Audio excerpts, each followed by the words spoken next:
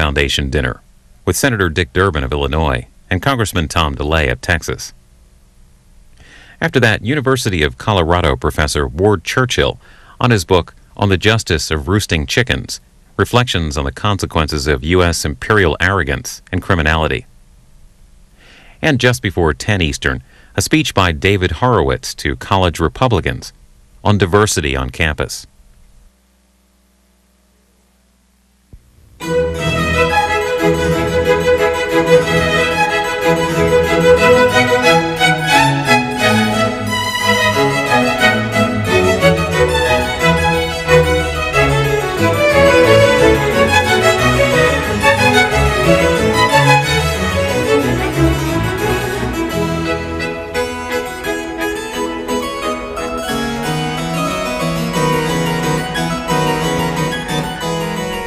This is C-SPAN's America and the Courts. On Wednesday, the highest court in New York State, the New York Court of Appeals, heard oral argument in the case New York Times Company v. City of New York Fire Department. At issue are 911 calls, radio calls, and 500 firefighter oral histories recorded on or regarding the September 11th terrorist attacks. The New York Times wants these materials made available to its reporters and readers. The New York Fire Department argues that the material should not be made public. A lower court issued a split decision, and the New York Times appealed. Judges of the court.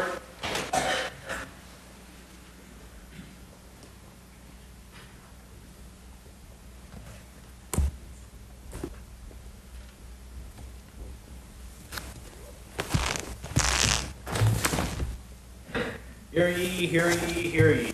All persons having any business before this Court of Appeals held in and for the State of New York may now draw near, give their attendance, and they will be heard.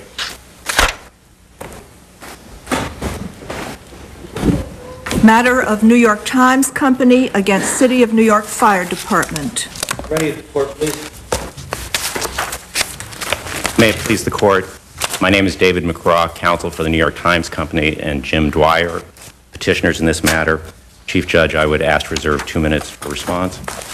Good afternoon, Mr. McCraw. Could you give us, put the issues in context and just give us a very brief capsule of the categories of documents that are in issue? Yes, I would, Your Honor. I'd also like to say that for purposes of avoiding repetition, I'm primarily going to speak about the law enforcement exemption and the interagency exemption. Mr. Siegel, representing the interveners, is going to speak about the privacy issue, so our time's better spent and your time is better spent as well. There are 3 categories of documents. Oral histories. Those are transcripts and tapes of interviews done by the fire department with their personnel after 9/11.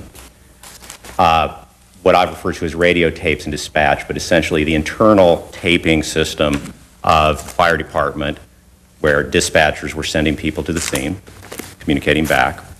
Third, the 911 calls, civilians calling to 911 operators.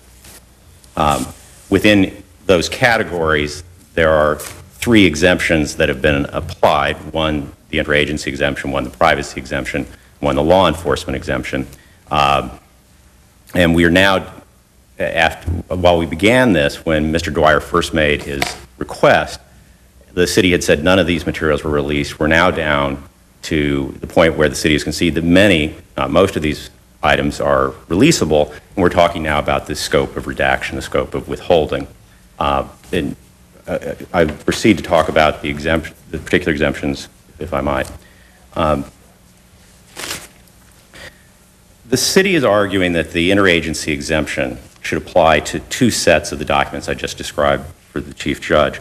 One is the oral histories, and one is the internal dispatch tapes. No argument about interagency as to the 911. Both sides agree that this exemption applies only to opinions by statements, not to facts. And that's in the statute, and that's certainly been the jurisprudence of this court. In Russo, the court held that it applied, that interagency material not defined in the statute applies to deliberative materials, and that's how it's been followed, I think, since. What we argue here, and where we differ with the city, is that we believe that there has to be more than bare opinion, that only certain kinds of opinion statements fall within the exemption. And by that, we go back to Gould, this court's holding in Gould, which said opinions, ideas, advice exchanged as part of a consultative or deliberative process. We also talked in Gould about impressions, recommendations. That seems a little more fleeting than what you've just quoted. Yes, Your Honor, it does. And what we focused on is not sort of the characterization of the opinion, whether they're impressions, opinions, advice, whatever they might be, but what is the process in which the communication is embedded? In other words, is this a deliberative process? Put it bluntly, that opinions that are given without being part of a decision-making process shouldn't fall within this exemption. That what this exemption is designed to do is to protect government decision-making, to avoid governing in a fishbowl, as one court has said, that it's really designed to make free the giving and taking of opinions that may or may not. So could a call, for example, giving a few options and the caller asking the person called which the best would be, would that be the sort of thing that would fall within the interagency exemption? I don't believe so, Your Honor, if the process itself wasn't a decision-making process. And let me look at the two categories of documents here. So if they had sat down and started to discuss strategy and discuss how to deal with an emergency in the future and use some of the same resources, the same firefighters to discuss this with, that would be protected, but yet the oral histories, where there's this free-flowing of ideas, would not? Your Honor, if the first discussion was part of an attempt to make a decision, if it was linked to a deliberative process, yes. If it was, as in the oral histories, an attempt to gain information, sit people down, and if you look at what the fire department said, it said two reasons that the oral histories were being done.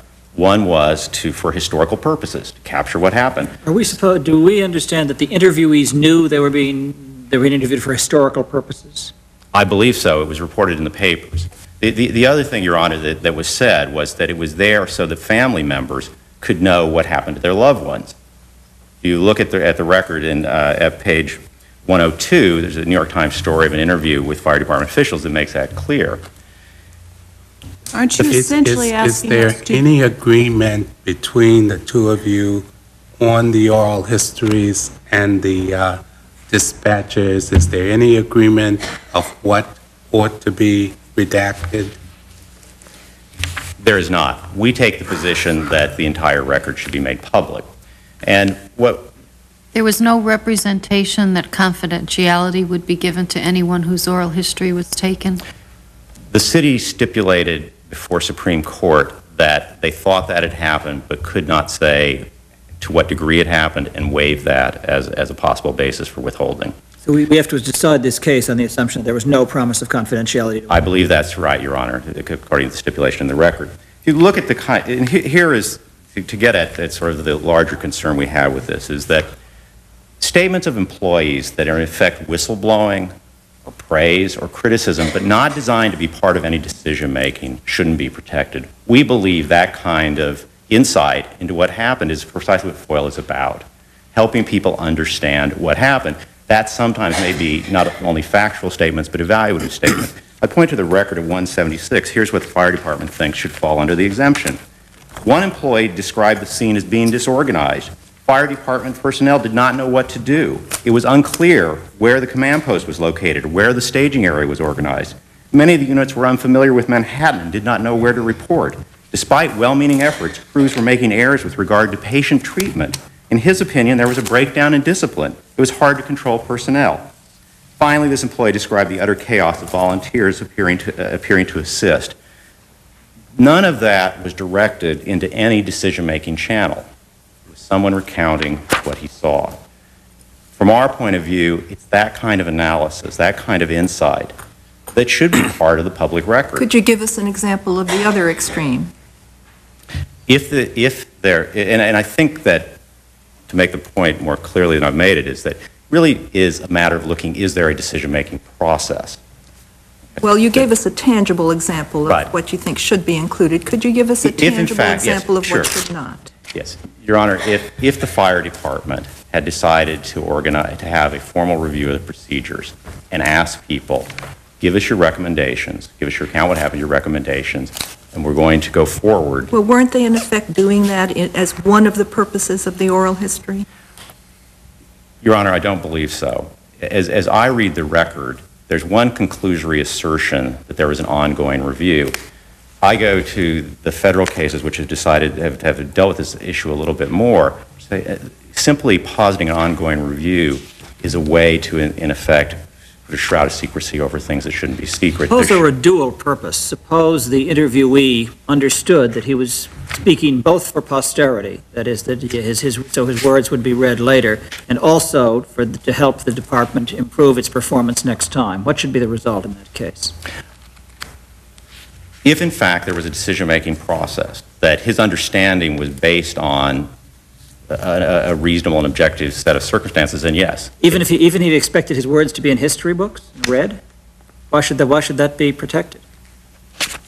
Well, I agree that the historical context of it may give an overlay to it that would say it should be public, but my understanding was there was no particular plan for when it would be disclosed, and I thought your question went to more to that. But yes, if in fact it was meant for, if he thought he was speaking immediately for the record, then by all means, yes. Mr. McCrum, I still would like an example. You keep returning to the words part of the decision-making process. What would be a good example of something you clearly acknowledge would be exempt from FOIL disclosure?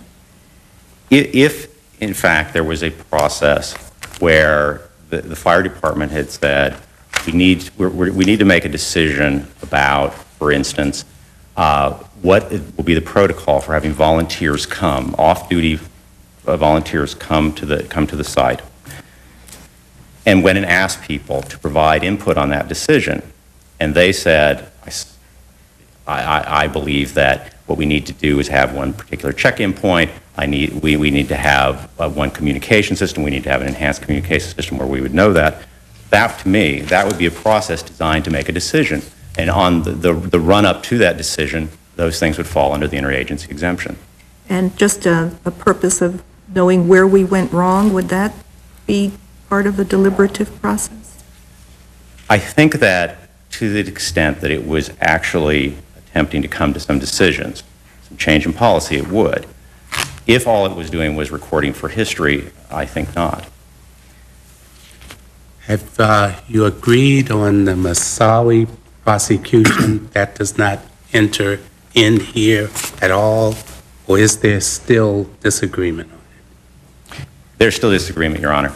The current state of that is that Mr. Moussaoui's lawyers have now filed a petition for cert with the Supreme Court in January, so it continues to move on through the system. Initially, the city said all the documents were subject to the law enforcement exemption because of the Moussaoui prosecution. At the appellate division, that was changed. They now said there are only 6 documents. We don't know what they are. They have not been specified that need to be withheld. We believe, as did the appellate division, as did Justice Braun, that the city has failed to make the case that any of those documents need to be withheld. Does protective order somehow impact that? I don't believe District Court's protective order, no? I'm sorry, Justice Perrick. I don't believe so. There is a protective order in the Eastern District of Virginia, and there are rules of the court in the Eastern District of Virginia which bind the parties before them. Interestingly enough, there was no change in either the order or the rules when the city came back and said, only 6 documents now. In other words, the prosecutors made that decision on their own as to how many documents could be released. Do we know what those documents are? We do not know what they are, Judge Smith. But you are seeking them. We believe that the burden under FOIL is on the city to explain why the exemption, to show the exemption applies. They failed to do so here.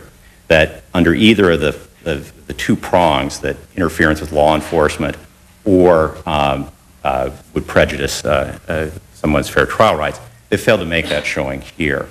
That, and as Justice Braun looked at it and the appellate division affirmed, there's so much publicity about this case that we're talking about a small addition to that pool, and that the normal procedures for voir dire and so forth can take care of prejudice. Mr. McCraw, it's no secret that this attracts attention, not because people are interested in the technical niceties of the Freedom of Information law, but because it concerns sensibilities of people on both sides.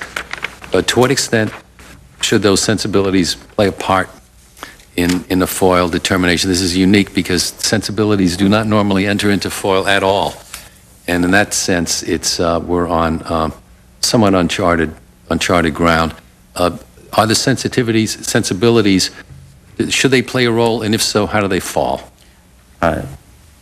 Your Honor, I believe that when we get to the privacy exemption, and Mr. Siegel will expound upon this, that in fact, the test does take that into effect. The test that we propose, based on the restatement, is that you look at the person in community who makes the judgment of whether the disclosure is really prying, nothing more, or whether it is the disclosure would be something that reasonable people have an interest in. And I think the balance here has to be looked at, but at the end, the public interest, in fact, weighs out. The other thing that we point out in our brief is that everything in the record comes from family members who share the sensitivities and the sensibilities I think you're talking about, Judge, and say, we want to see these materials released.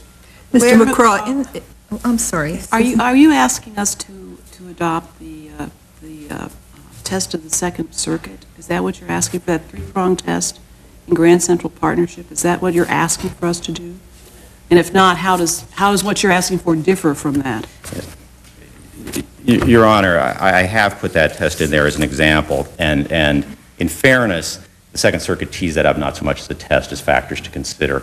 What I would suggest is that what I've tried to make clear in the brief is that the agency must show there's a decision-making process taking place, that this communication was part of that process. Whether it's accepted or rejected doesn't matter. Whether decisions made or not made doesn't matter, but that there was a decision-making process, this was part of it, and that it's an evaluative statement, it's a recommendation or opinion. And I believe that test will, in fact, make sure that the exemption is not overused.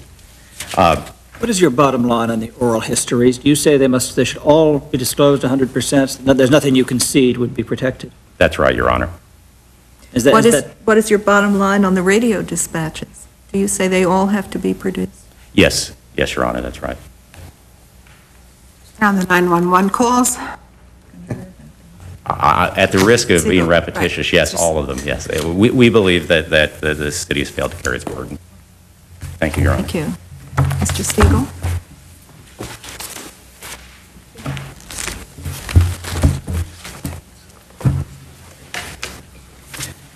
Chief Judge, I'd like to reserve 3 minutes for rebuttal. Certainly. Thank you. May it please the Court, my name is Norman Siegel. I am co-counsel for 8 families whose son or husband died in the World Trade Center attack on September 11, 2001. The materials that are at issue in this case comprise an invaluable historical record of what transpired on 9/11. The family members want to learn all that they can about what occurred on 9/11 so that they can uncover information about the last moments of their loved ones' lives. But in addition, they believe that disclosure of these materials will provide vital information regarding the management and effectiveness of rescue operations and safety in high-rise buildings. Do you have evidence of families who don't want to hear about this? I have no evidence of that. The city, at the end of the argument in the appellate division, sent in a letter when this same issue came up and cited 2 newspaper articles after the Port Authority last year issued similar tapes, and there were some statements by 1 or 2 family members saying that they were troubled by this. But in the record at this point, there are 8 affidavits from family members saying they don't believe that there's a privacy interest here, but if in fact there was, they waive that privacy right, but make a very strong, clear, consistent point that they want this information with regard to the question of rescue operations and the question of safety in high-rise buildings. Don't we have to assume, for present purposes, that there are some families who feel differently from your clients? That some of the 911 call, some of the survivors of the 911 callers do not support your position? Judge Smith, I don't think you have to assume that. Under FOIL, the burden of proof is on the government agency. Do we have any idea how many people are on these 911 tapes? I do not have that information. Maybe the city does. But what I can say anecdotally is that I've been working with family members of 9/11 for 2.5 years. I have never had a single family member come to me on this issue and say to me, "You're doing the wrong thing. We don't want this." In fact, in this courtroom today, in addition to the 8 that we had to get in within the clock for the period at the Supreme Court when we intervened, there are many family members who've come here today who agree with the 8 family members. Suppose hypothetically there's one who disagrees. Would you say that that person's wishes should be respected or not? It depends on where we wind up on what the standard is and, of course, on the balance. I think that you clearly... But I'm really asking what your view is on that. Well, I assume you were going to do that, Judge Smith. I think that what we have here is not just a question about 9/11. We have a very interesting case that's teed up with regard to the viability and meaningfulness of freedom of information law in New York State. I'm sorry, could I just ask you to jump to the conclusion? Your bottom line on that one is that even if there is a family member who does not want the tape of his or her loved one disclosed, you would say that the public interest overrides that? On the facts here, clearly. So what's the standard, Mr. Siegel? What is the legal standard? I believe, Chief Judge, it's a 2-step process. The first thing you have to do is determine whether or not there's a privacy interest. For example, in our brief, we talk about the survivors of the person who made the 911 call. We submit that they do not have standing. They do not have a privacy right. FOIL specifically talks about the subject party of the disclosure. In the context of the 911 telephone calls, it's not the person who's no longer here, and the survivor doesn't get the standing because the privacy interest ends at death. So what you do is you take a look at, in this case, the people who did make the call and survive. And you take into account, looking at the Third Department's Empire Realty versus Lottery, which said the unwarranted invasion of personal privacy, which is 87(2)B of FOIL. You raise the question of whether it's offensive and objectionable to the reasonable person of ordinary sensibilities. That's the test the appellate division applied in this case. No, it didn't. Because what it did, it had other language. It talked about that would be hurtful to a 911 survivor of someone who made a 911 call. Well, it quoted that test, seemingly applied that test. You're saying they misapplied the test. Yes, they erroneously misapplied it. So you would agree that the quoted test is correct? In fact, they quote Empire. It's interesting, and it may be in my thinking one of the reasons you took this case, consciously or unconsciously. The appellate division, Third Department, ends reasonable person of ordinary sensibilities.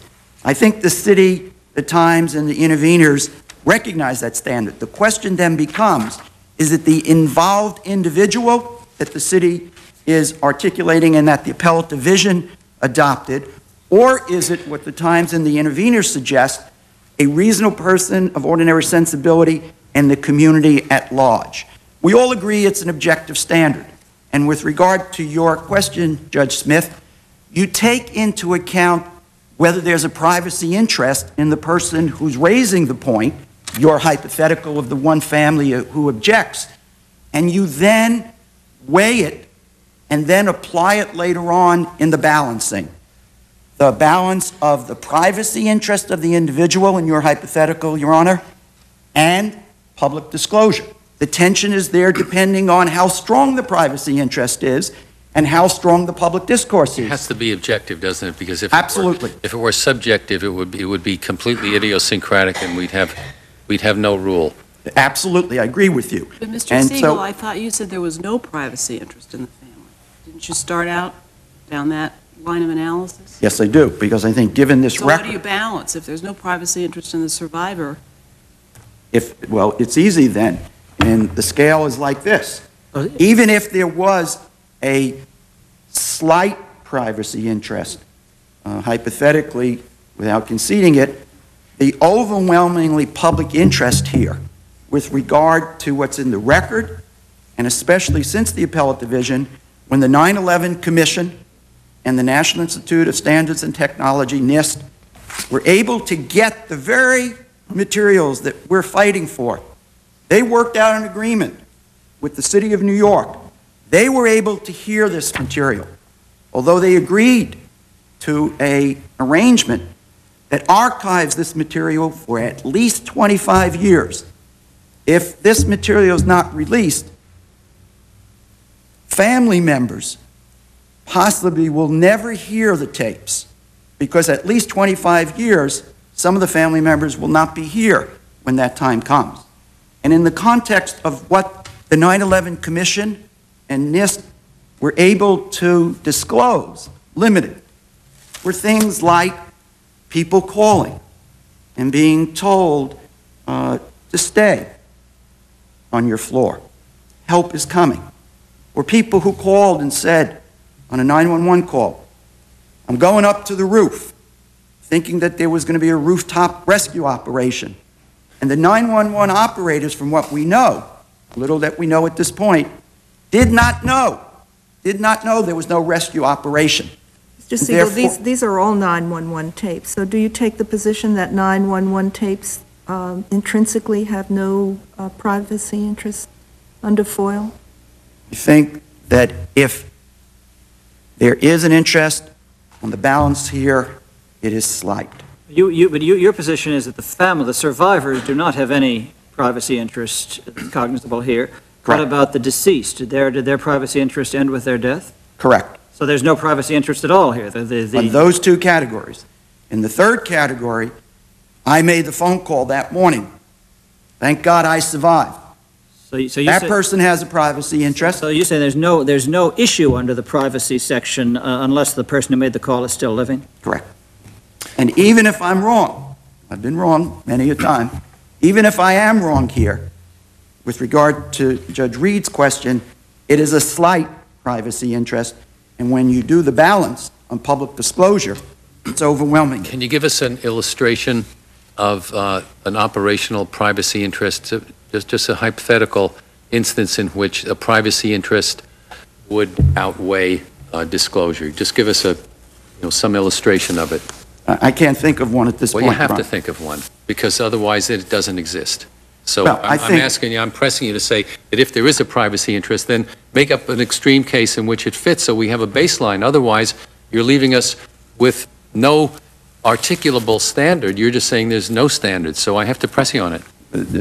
No problem. With regard to the two categories that we talked about before, I think there's not. For the person who survived, depending on if the person in that telephone conversation said something about his wife that was of such a personal nature, of a medical information, hypothetically, right. Tell my wife, even though she has cancer and is going to die in 2 days, I love her. Okay, I didn't mean to be overly harsh, but at least you've given us something, some baseline where we understand what, at least in your view, an articulable privacy interest would be. Even in a 911 call? Telephone call, right. So given that, the non-government employee, because the government employee who's making statements on that phone at that point, I do not believe has a privacy interest because they're a government employee doing their job at that point.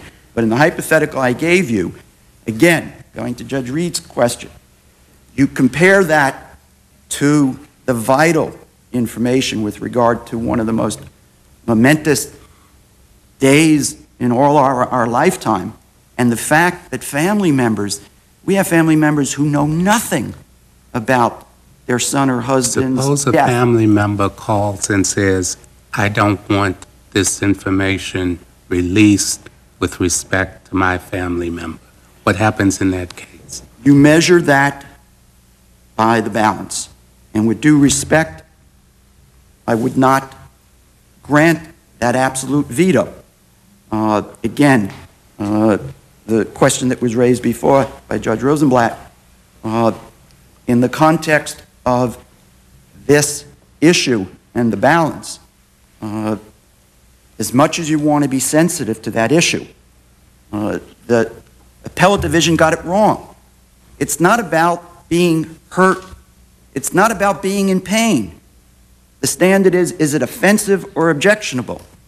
And Judge Smith asked you if it would weigh, and you say, well, even if there is a privacy interest in some hypothetical case or in an actual case, you balance that against need and the public interest and all the other factors on the other side. Do we have here any instances at all? Do we have a single instance in which there is an objection by anyone in this record? Nothing. Zero. And that's crucial. I'm glad you brought it up. Because, again, going back to Freedom of Information law, New York State, not talking about the federal FOIA, because you're much more expansive. Judge Kay herself in Core College books says that you do not follow FOIA. You have FOIA. And in the context of that, the burden of proof to exempt documents and material is on my friends from the city of New York. And when they did not put any evidence into the record. Yeah, that would have been an avenue. It surely obviously should they have could been. come into a lawsuit. That's one avenue. Right. And One the avenue, second thing but they is, could have gotten affidavits, you say. absolutely. Theoretically, anyway. They should have, they didn't. But moreover, on this issue, when the New York Times asked for this material, one of the responses by the city that troubled the family members is they said one of the reasons we can't give you this is because it will be painful for the family members. They never consulted a single family member. They never wrote them. Is there any case in which a family member is seeking the release of his own or her own relative and the city has refused? Well, the 8 families.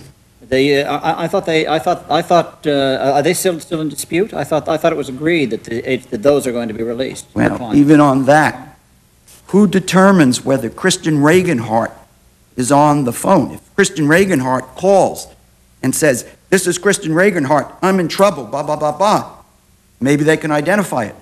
But if Christian Reaganhart's talking on the phone and he's a fireman, the city won't know his voice. His mom and dad will know his voice. I understand that point, but in principle, I mean, I thought it was agreed that if the family member wants the tapes released, they get released. Is that your understanding of what's agreed? What's agreed is that the New York Times will inspect the records to find out whether the family members, the 8 that have been interveners, will be able to get the voices of their loved ones. And what if another 8 show up tomorrow? Is there any understanding about what happens? There's nothing yet, but that creates the problem because there are more than 8 right now that want. There's more than 8 in this courtroom today who want.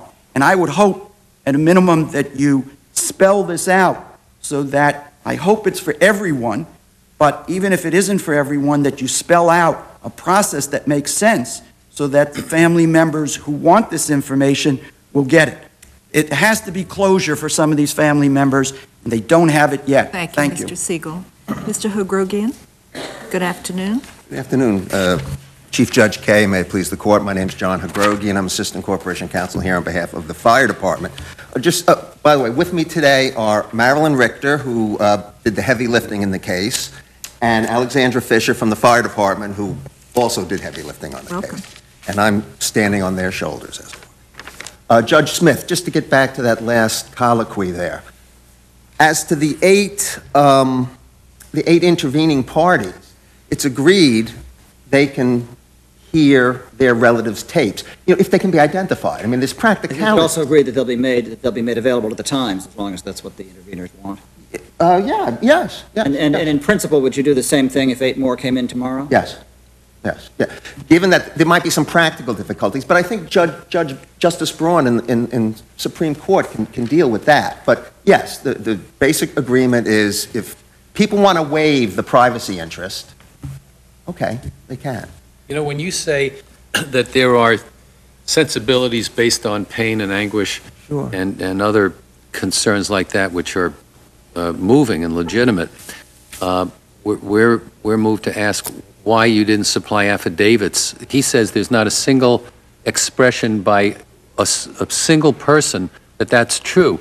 I mean, we may theorize that maybe there might be some people out there, but we have to think, or at least I do, that if there is a chorus anguish there that we would have heard from them. There was an avenue for this, right? They could have written you a letter and you'd put it in the court and say, Judge, don't do this because all these people don't want to be exposed this way. But there's nothing like that if what he says is true. No, that's an accurate description of the record. It is. I actually asked about it. I asked Attorney Richter and actually another lawyer who worked with Attorney Richter about that. And the answer was, well, it was apparent. I mean, the fire department and the city, I don't know if the right word is divine. It's no less apparent that people would want information. That's apparent too, Well, maybe more And apparent. how voluminous are these, Mr. Hagrogian? About how many in all? Hundreds? Dozens? You mean the documents at issue? Involving the 9/11 tape? How many 911 calls? Right. There have to be thousands. Thousands. The thousands. That's, they're quite voluminous at any rate. A lot. That's the most voluminous category. So don't you think you might have heard from a couple of people if they didn't want these revealed? Well, there are things, indications of this sentiment, aside from affidavits that we didn't get and didn't put in. I have cited in my brief several newspaper articles where people say, and I think one fellow said, I don't want people to hear my father's last words, or something along those lines. It's in my brief. I can't give you the exact newspaper account right now. And if I'm not mistaken, there was a fire department union official, I think it's mentioned in my brief also, who said, well, good for the city, you know, they shouldn't be disclosing this kind of stuff. In terms of not putting affidavits in there, I think the feeling was in the beginning that it was sort of ghoulish to go out to people and say, well, tell us, you know, tell us that you don't want to have this exposed.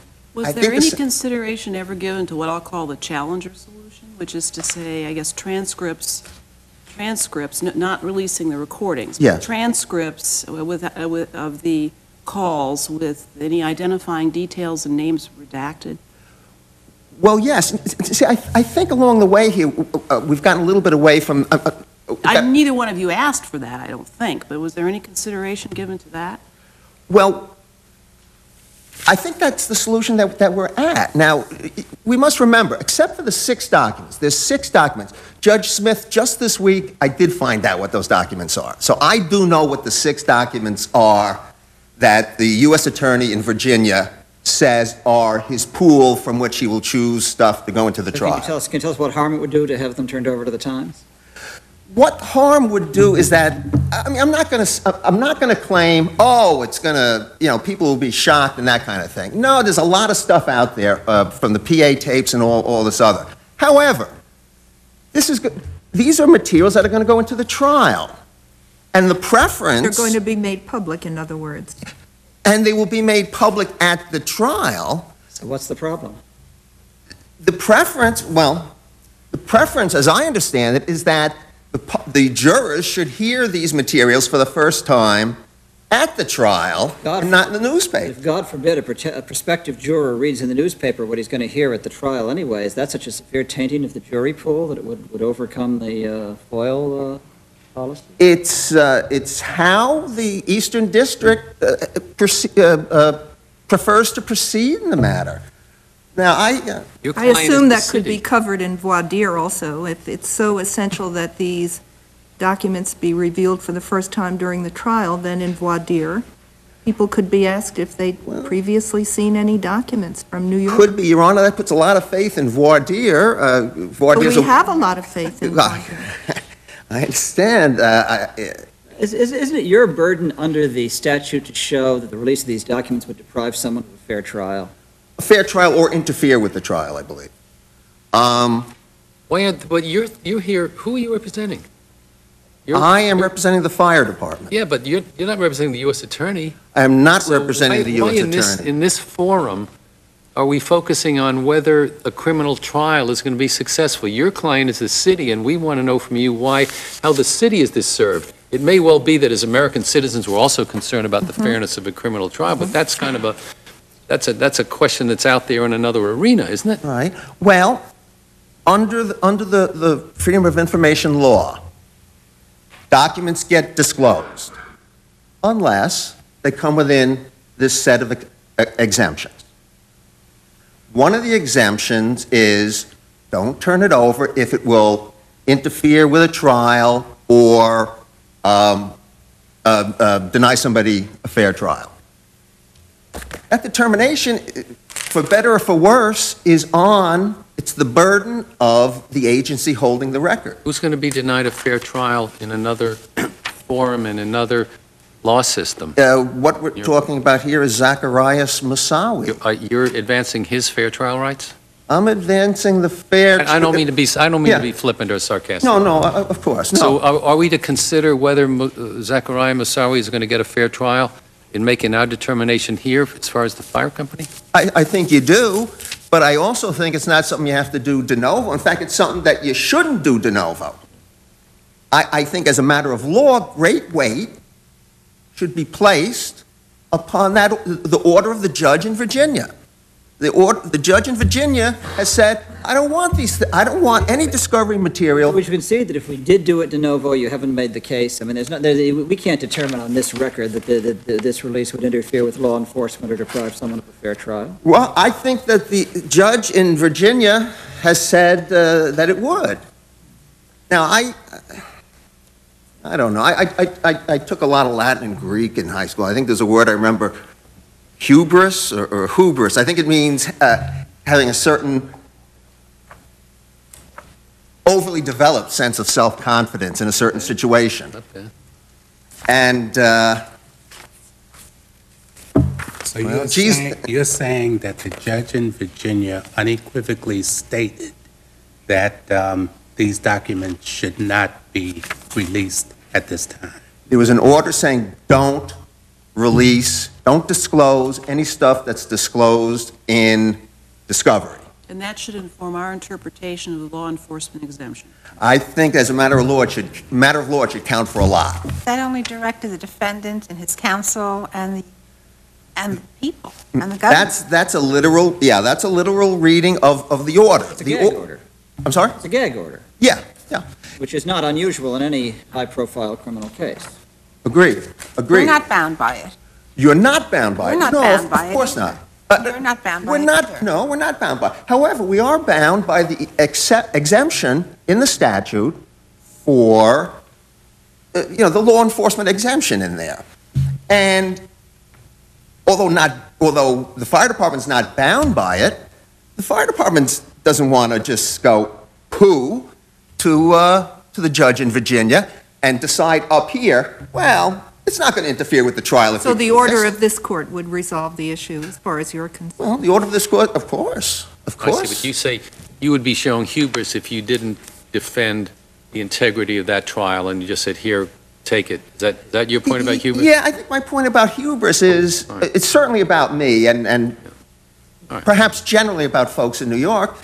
Well, gee, we're saying the judge says release of this is going to, I don't want the release of this into the public while this trial, is pending or going on. But obviously, if we order it, you're bound.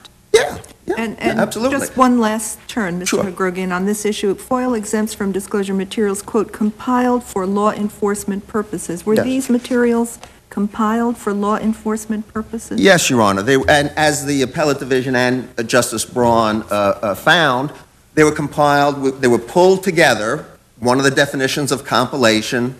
They were pulled together by the fire department, by Ms. Fisher, I believe, for turning over to the FBI. The original records weren't made for law enforcement purposes, but they were culled from the file for law. Yes, they were compiled in that sense. And just one thing I'd say about that. Compilation, all right, there's different definitions of compilation. But if you define it real narrow, then what you have is, well, it's not compiled, so even if it does interfere with somebody's fair trial rights or interferes with the trial, well, it's not compiled, send it out there anyway. And that can't be right. Could I ask you to talk for a minute about the oral histories? Yes, sir.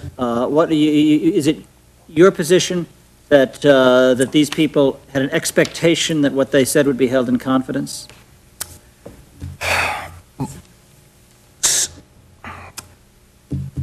Our initial understanding at the law department was that everybody was promised confidentiality. That turned out to be wrong. Some of the folks who gave oral histories apparently were said, oh yeah, these are going to be confidential. But the record doesn't identify which ones those were. No, I'm not even sure that that's... Is that something, I mean, is that something we have to put aside? I mean, can we rely on these promises of confidentiality? I'm not relying on it in my argument. I'll put it that way. Is there anything in this record that indicates what decision-making process was ongoing with respect to those oral histories? Well... Other than just all right, creating a database? Yeah, looking at that. Remarks? Yeah, looking at that in two ways, Judge Graffio.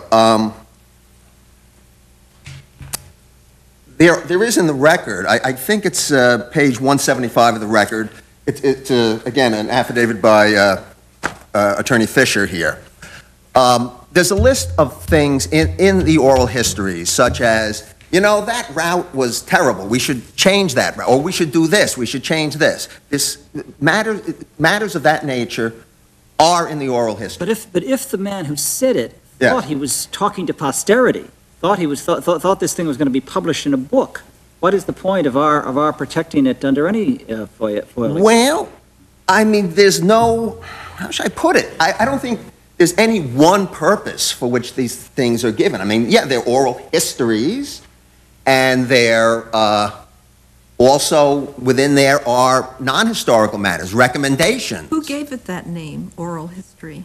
I don't know. I don't because think that in itself connotes the assemblage of something I'm not sure to go on. They were originally called. You know, I think that just sort of happened, sort of a shorthand, as I understand it. Is your position that they should not be, that we should say nothing about them?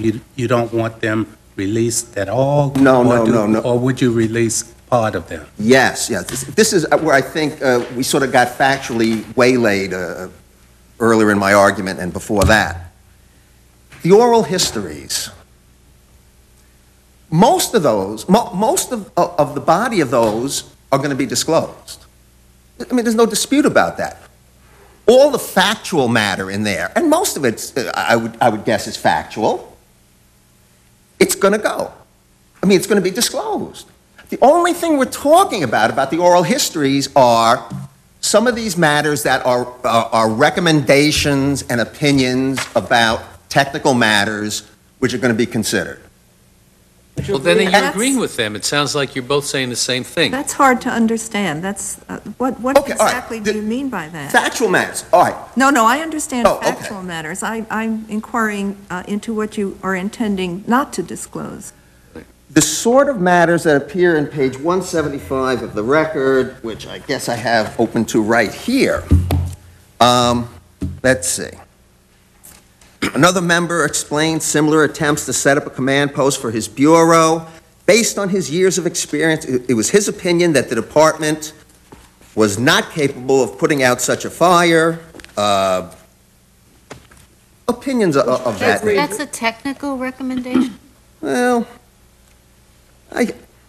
that one sentence isn't. I'm assuming that one sentence sort of describes a colloquy. So what is it that you're going to be withholding on your view of this oral history? Well, what I would like to withhold, what the fire department plans to withhold or thinks should be withheld are opinions and recommendations addressed to fire department practices and procedures that didn't work that day or weren't implemented that day, something of that nature. And who makes that determination? I would say that the fire department makes that determination. Oh, well, how about a JSC making that determination? How in the world, I mean, you're saying almost the same thing. Mr. McCraw is saying decisional process, decision-making process. You're saying opinions relating to procedures. They're almost the same thing. Someone is going to have to be the arbiter of it. You're in a court of law. A judge is going to have to decide, because you're using virtually the same terminology, which it falls into. So you have something that sounds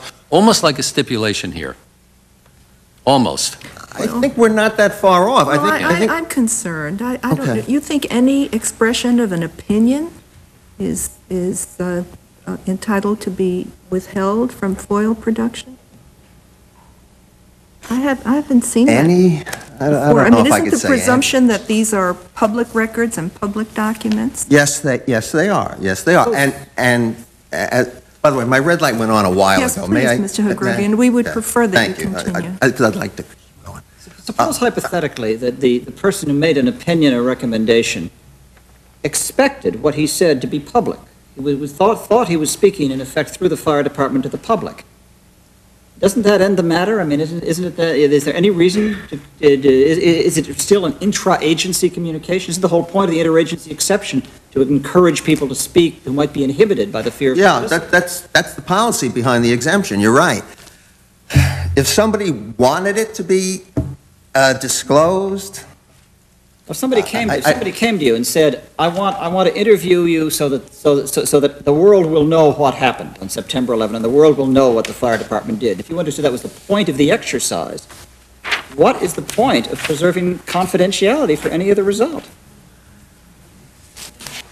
well, Your Honor, I don't know. I don't have anything concrete like that in the record. The only thing I can say that's sort of similar is that the intervening parties of my brother here waived their confidentiality interest as survivors.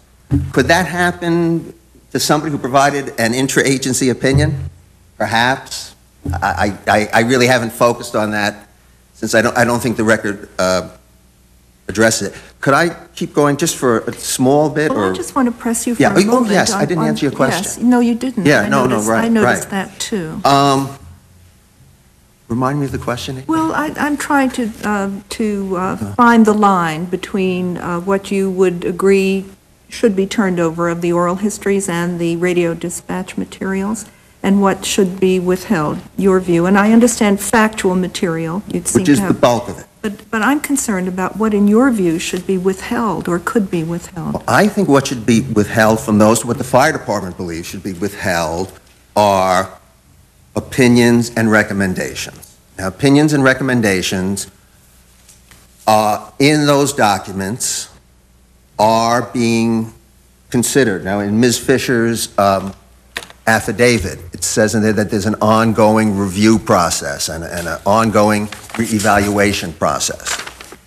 And I would say that the opinions that people give in there should not be disclosed. How does criticism fit into that equation? Criticism, I believe, would be an opinion, certainly. I think criticism, So any critical statement then doesn't have to be disclosed? I think, in this setting here, in this particular case, I can't draw a broad line across the board, but... And that's a rather dangerous way to describe opinion, isn't it? It's not in line with the purpose of freedom of information. My understanding of the purpose of freedom of information is disclosure of factual material. I don't think, my understanding of it is opinions, criticism, and such matter. There are other avenues for that to get out there if people want to talk to the press or whatever. My understanding is that the key to freedom of information is facts. You know, what happened? What were the resources? How much money? That sort of stuff. Criticism, I just don't think so. I think that comes within the opinion. It's a question on the Yes. United States Attorney, the criminal trial. Is Yes, it your position that those records that are going to be the subject Yes. or part of a criminal trial be turned over after the trial is over? Yes. And then there are appeals? So, yeah, at the end of whatever. Some indeterminate date. Yeah, I mean, I haven't actually sat down and thought at what stage, but yeah, when the case is over. I guess they could be revealed when they've been revealed publicly, couldn't they? Yeah. During the trial? Yeah. And I suppose, I mean, I haven't thought it out. Let's say out of those 6 documents, 2 are used at trial. Again, I can't give you a a guarantee, but I suppose the 4 that don't get used could get turned over at that point.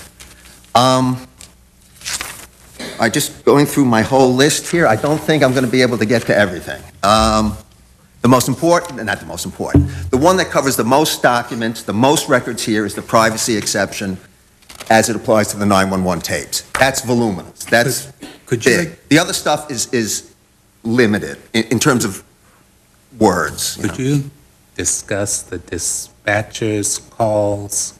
Are you saying that they should not be released or they should be? The dispatcher's calls will be redacted only for interagency material. The dispatcher calls is one unit saying to another unit, get over to such and such. And there's no claim of the privacy exemption on that stuff. No, I don't believe there is. No.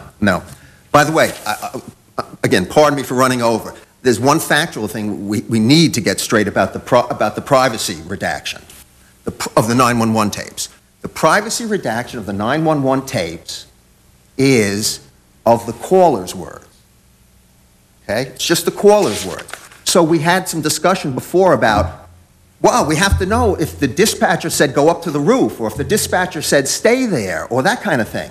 But we're not redacting those words. Suppose we come out with a test that we formulate by saying that everything is turned over except those utterances that amount to facts or opinions that comprise the decision-making process. In terms of the interagency Yeah. exemption.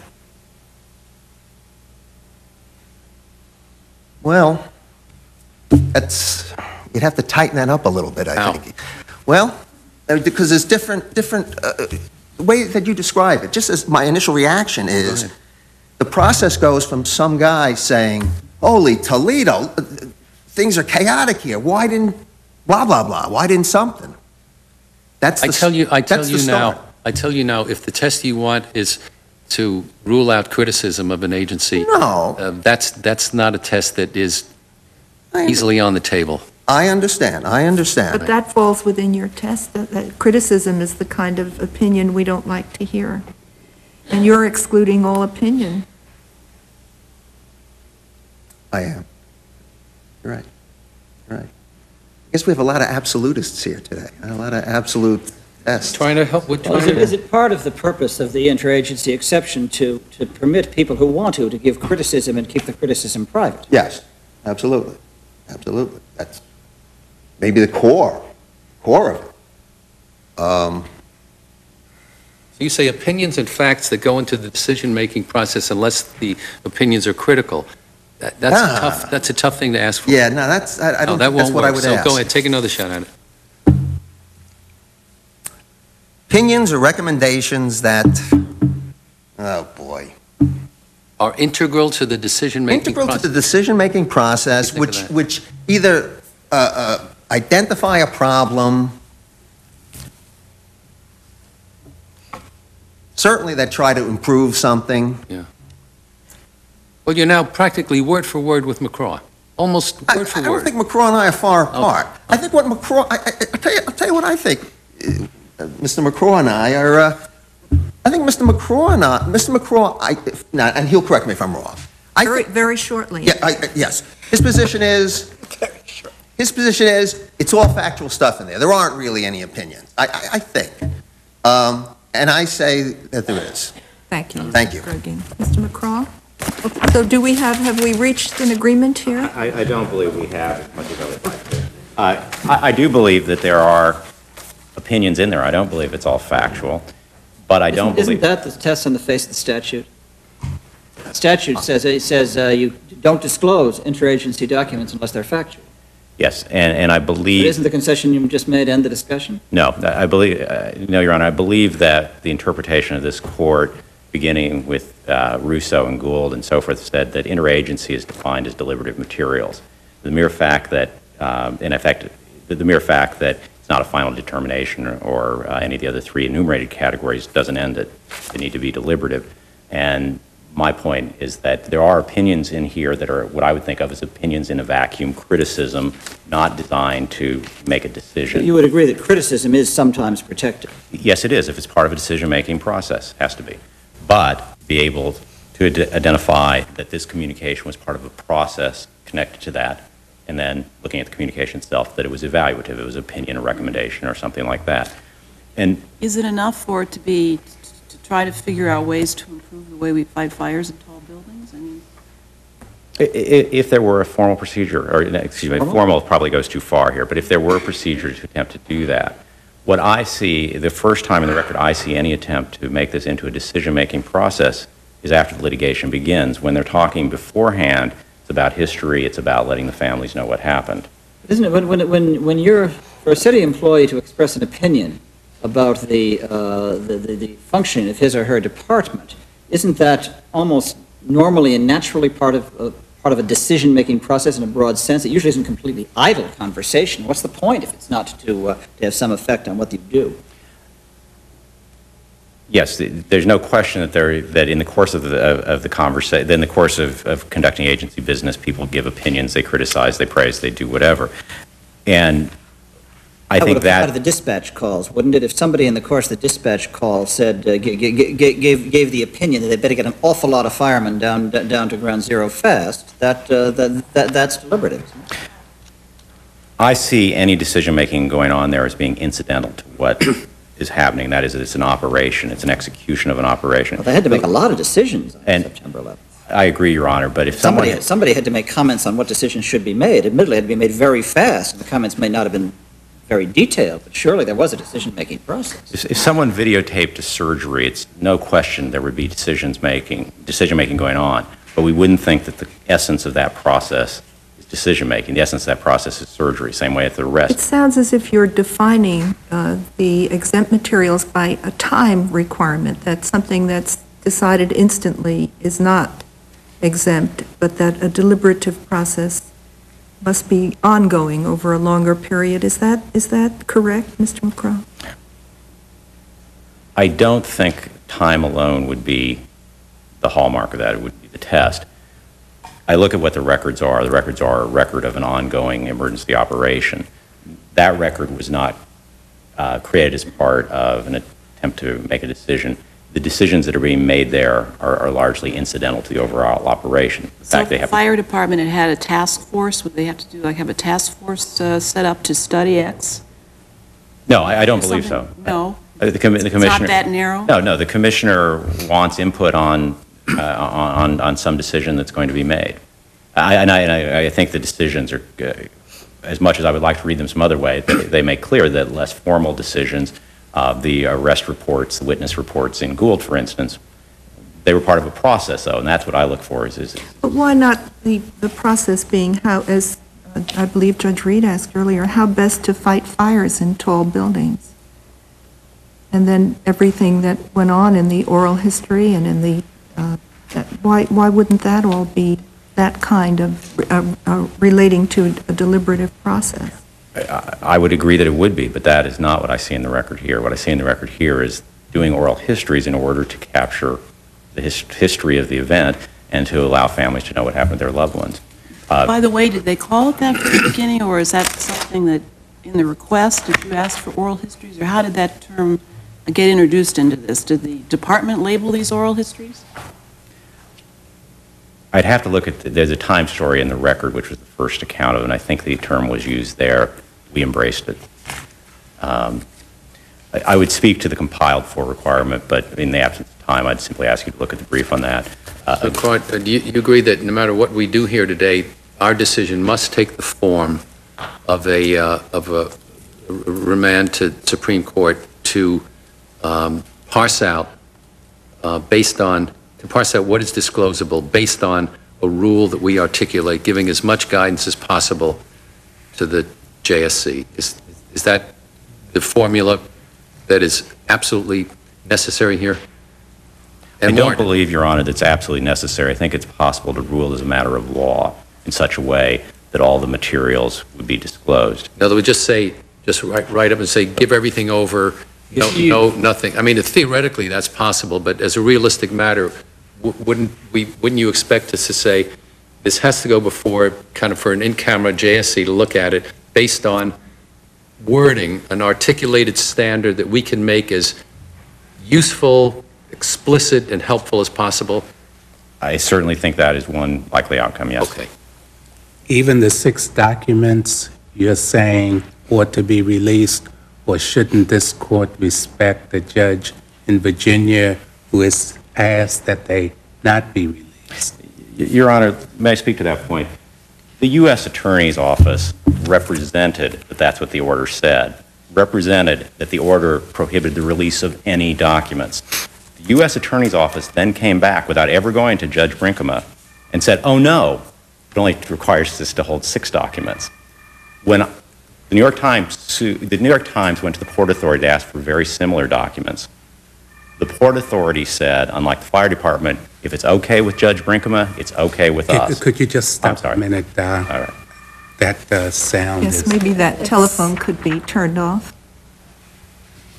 Yes? And could you just repeat what you yes, said? I'm sorry.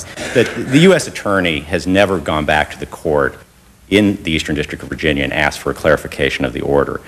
The U.S. Attorney's Office has made its own determination of the scope of the release and changed its mind in the middle of this litigation. Shouldn't that be respected? Your Honor, I think that it's evidence in the record, which, as the courts below looked at, said it simply defies credibility. The other place I would direct you to in the record is there is a second supplemental affirmation that I made, page 319 in the record, where I describe what happened with the Port Authority, in that the Port Authority told us they would turn over the documents if the Eastern District of Virginia allowed it. We made a motion in the Eastern District of Virginia. The U.S. Attorney's Office came to us without going to the court, said, we will give you the documents, with the exception of 4, if you'll withdraw your motion. They did not think that they needed to go to the court to get permission to do that. Did they give you the document? Yes, they did. Well, So you're yes, down to 2? Yeah. So it's only 2 documents that are in from issue? the Port, no, from the Port Authority. Ah, from yes, the Port this is from Authority. the Port Authority. We ultimately ended up moving. I'll save you the long story of that. But so to me, the city got it right from the beginning. In our system, this is a FOIL matter to be determined by the New York State courts. They have not suggested anything other than you should second guess what the appellate division has done. They haven't said there was a wrong legal test or anything else. Thank you very much. Mr. Siegel? With regard to Judge Reed's challenger possibility, first, that case deals with the challenger, New York Times versus NSA, where the D.C. Circuit, I believe, said give the transcripts out, but not the tapes. First, the city has not offered the transcripts. If they offered us the transcripts, of course, we would take the transcripts, but we'd want more because we want the tapes. And the importance of the tapes is that there is background information. We already know from the 9/11 Commission that there was public announcement statements. If you got just a transcript, I don't think you'd get the background information. And again, that's vital to find out exactly what went right and what went wrong that day so that we can look forward to the future to make sure that we learn from the past. When you mean background information, do you mean things that would be overheard? Yep, the public announce system. There was, people said it broke down, but then the 9/11 Commission, in listening to some of the tapes, was able to point out in its report that there were announcements on the PA system. So that's why a transcript alone is not adequate. Second, it goes back to the FOIA versus FOIL. I believe that New York State's Freedom of Information law is much more expansive and correctly so with regard to the right for the people to know. Third, all 7 families involved in the challenger were involved in that case and unanimously did not want the material to be released. We have just the opposite here. I won't be repetitive. 8 families, affidavits. It's a question on the, and I'm directing it at you, but I think you can answer it perhaps on Mr. McCaw's behalf. We're sensitive to, as you can see, our another system, the federal system and a fair trial in another forum. Would it make sense, if we're going to deny release of those tapes, that's that. But if we are inclined to grant release, that we say that they're to be released, but subject to an application by the U.S. Attorney before the JSC, trying to explain to the JSC why they should be withheld, and for the JSC to then make that determination below. Does that make sense? I don't think you need to do that. Because if what Mr. McCraw says is true, then that would be the end of it. The U.S. Attorney would say, sure, unless the judge tells the U.S. Attorney, go in there and guarantee the fairness of the trial. Wouldn't that be? I think based on the record here, the order only is specific to the parties in that case. The U.S. Attorney put in an affidavit, didn't he? Yes. So presumably the court below knew what he had to say. Yes. And I think that Chief Judge Kaye hit it on the head. I mean, vigorous voir dire will take care of the problem. The Supreme Court judge in this case was eloquent on that point, and I think that takes care of that issue. I think that the argument that Moussaoui will somehow not get a fair trial or his investigation prosecution is going to be unfair because of the release of these documents, especially when he has them. I don't know if anybody's worried to death about him getting a fair trial. We're as concerned about the United States government getting a fair trial. So it's not on one side of it. It's that both sides should have a fair trial. Let me just say, if I thought for a second that there was a question of an unfair trial, even for an unpopular person like Moussaoui, I would not be here saying what I'm saying. I don't think there's a shred of evidence in the record here that says that Moussaoui won't get a fair trial. He obviously has a considerable pretrial publicity problem, but I mean, this is not going to make it a lot worse. It's not going to make it a lot worse, and I think with all that you just said, Judge Smith, he's still going to be able to get a fair trial, and the government will be able to get a fair trial in its prosecution because of our jury system and the checks and balances that take care of that. You have to have faith in those systems. I believe in them 100%. I think it takes care of it. I want to point out that this court 11 years ago very clearly stated that FOIA was enacted to provide the people with the means to access government records, to assure accountability, and to thwart secrecy. I respectfully submit that's exactly what the family members, my clients, are asking for. I also think that historically, the judiciary plays a safety valve. And I like some of the suggestions that I'm hearing from members of the court when the executive branch, in this case, even a fire department, does not comply with the rule of law. It's incumbent upon the judiciary to step in and protect the rights of the people who are sitting in the back of this room. Should there be any procedure for those who don't want these things released? Should there be a procedure for consulting them? Well, with the record, the answer is you don't have to worry about that now. That's a hypothetical question, and I think that the record is strong enough right now that you can write a very clear, eloquent statement of the meaningfulness of FOIA in releasing all of the documents. And we just ignore those persons if there are such persons. They're hypothetical at this point, Your Honor. I think Judge Smith's question is really, should we do something to find out whether those hypothetical people really exist or not? Well, you know, the courts below had that opportunity. No one chose to do that. Also, Judge Rosenblatt, none of the judges below took the opportunity to review any of this material. To review any of the material in camera. Thank you, Mr. Siegel. You can watch this program and others on the judiciary by visiting cspan.org and clicking on America and the Courts. Join us each week for programming on the judicial branch. America and the Courts airs Saturday evenings at 7 Eastern, 4 p.m. Pacific.